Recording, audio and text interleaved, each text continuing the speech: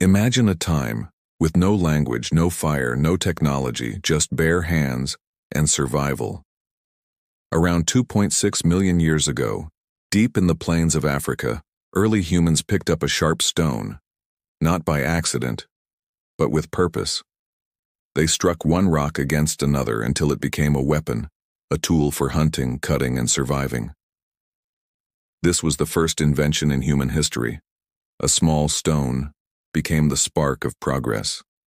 It led to tools, then fire, then civilization itself. One chipped rock changed our species forever. These weren't just rocks. They were the first signs of intelligence, of planning, thinking, problem-solving. The first stone tool was the beginning of human innovation. From that first spark came 1001 inventions that shaped the world. Want to discover them all? Subscribe to Inventify 1001, because every invention starts with an idea.